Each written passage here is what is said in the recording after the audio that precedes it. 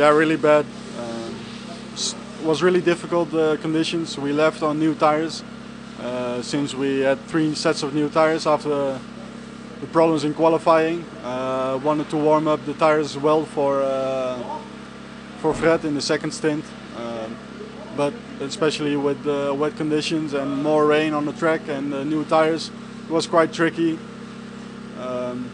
Didn't push, but maybe I made a small mistake, or with the gear it's difficult to see on the data, and yeah, just crashed the wall, hit the wall a little bit, but a little bit too much, and over, unfortunately.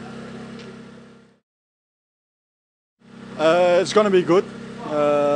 We have all the parts, or the parts are coming, so again, will be some late night work, but we will be there at warm-up. Ja, kwalificatie, of de kwalificatierace. We reden uit op nieuwe banden om warm te rijden voor de tweede sessie van Fred. In de regencondities was het redelijk moeilijk. Klein foutje gemaakt, verloor mijn controle, muur zacht geraakt en ja, net genoeg om alles kapot te maken. Dus helaas.